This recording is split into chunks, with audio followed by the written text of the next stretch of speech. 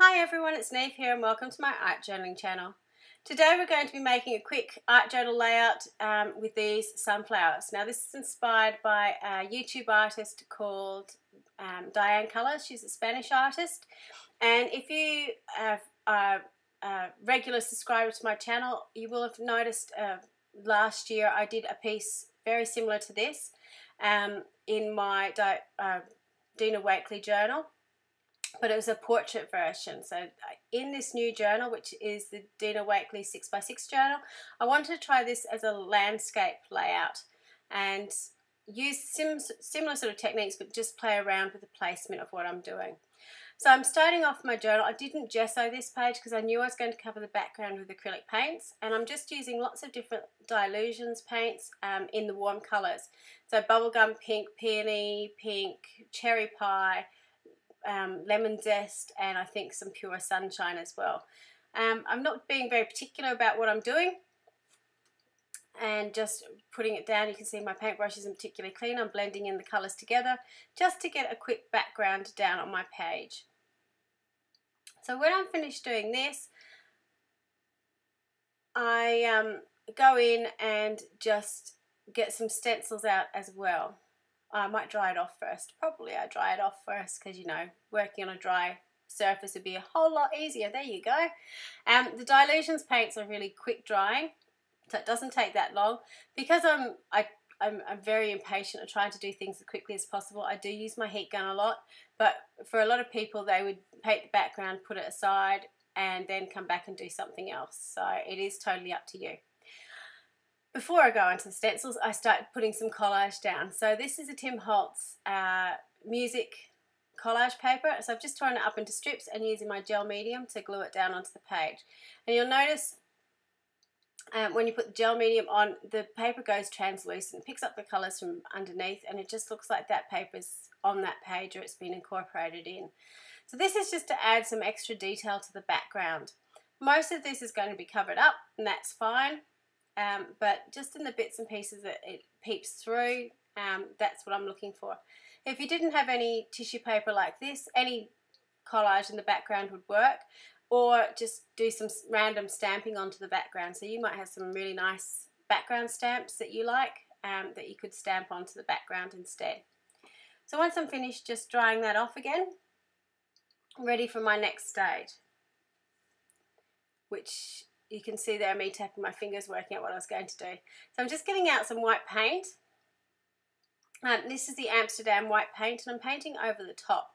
Now it looks a bit redundant doing this in the fact that you know, you've just put your effort into doing that background, but this is what I wanted to do. So with a dried background, acrylic background, you can paint on your paint on another layer of paint, and while it's wet and with a wet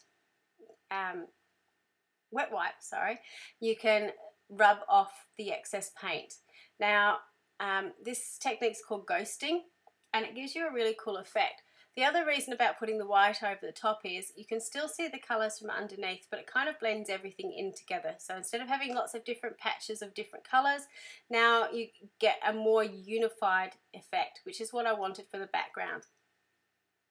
I'm just going in now with my Posca paint pens, and in a blue and a pink. So I've got the pink to tie in with the background and a blue as a contrast colour, and I'm just randomly choosing some of my diamonds to colour in. I'm choosing to colour in some of the white diamonds, so again taking a little bit of that extra white off the page because I have a love-hate relationship with white space. I'd love to be able to use it better, but I tend to cover it up as much as I can. I don't know why. So I'm going in with my pink and then with some blue just to add a pop of colour onto my page, just as a bit of a contrast. So the stencil that I used was a 12 by 12 stencil from Kaisercraft, but any stencils would do, and again, they all work exactly the same. Ghosting is one of my favourite techniques to do, so it's a really useful one, particularly if you've put too much acrylic paint on the page and you want to get back some of your background. It's really, really handy. And by using acrylic paint is my favourite in my art journal because once you've dried the first layer, if you make a mistake on your next layer while it's still wet, you can wipe it off. You don't ruin it. Whereas if it's a water activated medium like the Dylusions inks, ink sprays or watercolors, it's a bit less forgiving once it soaks into the fiber of the paper. So obviously you've just seen me get rid of a load of white, and now I'm going back in with white again to highlight my diamonds. So yeah, I don't understand me either. Now I'm going in with these Caramel Studio stamps, which are the random geometric circles, and I'm going in with a light colour. The reason I'm doing that is I want to paint out my sunflower centres. So I want a circle to draw around, and I'm going to be using those Caramel Studios in the centre as my focal point. So I wanted to make sure that my circles that I paint were roughly around the same size as the stamps are going to be. So just by stamping in a light colour, it meant I've got a guide to paint around, but it's not going to be seen in the final image. So this is the Dylusions Lemon Zest, I think, yellow. It's a cool yellow, and then I'm just going in with my finger with the Pure Sunshine, which is a warmer yellow, almost an orange tone, just to add in a little bit of shading to my sunflower. So as you can see it coming along. Now these don't have to be sunflowers. It would look quite cool if you just left it as sort of a random geometric shape floating across your page. Your world is your oyster with how you do this.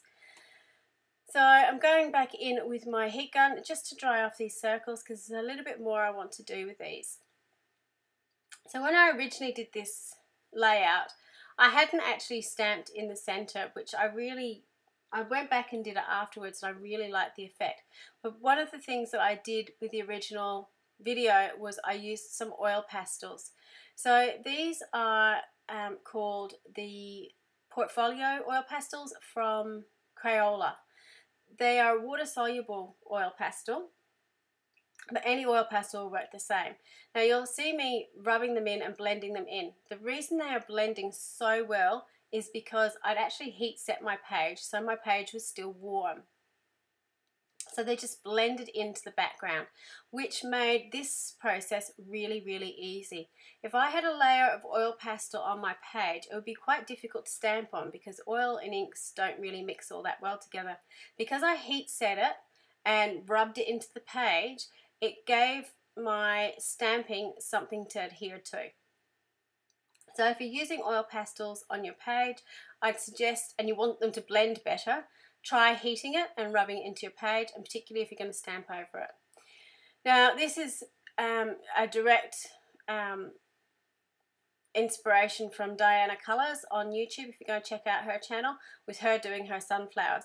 She just drew some really simple lines off her sunflower. So I'm just using a Posca paint pen to do that, using the black as my focal, and they're bigger spikes and they're overlapping. And then when that's dry, I'll go in with my white paint pen just to add a little bit of extra detail. So there could be sunflowers, there could be daisies, I suppose. I'm also using my Posca paint pen just to sort of randomly outline the circles, just again to sort of tie it all in together. So with the white paint pen, you're doing smaller sort of V-shaped strokes off the center circle, overlapping where your black lines are. So it sort of all ties together.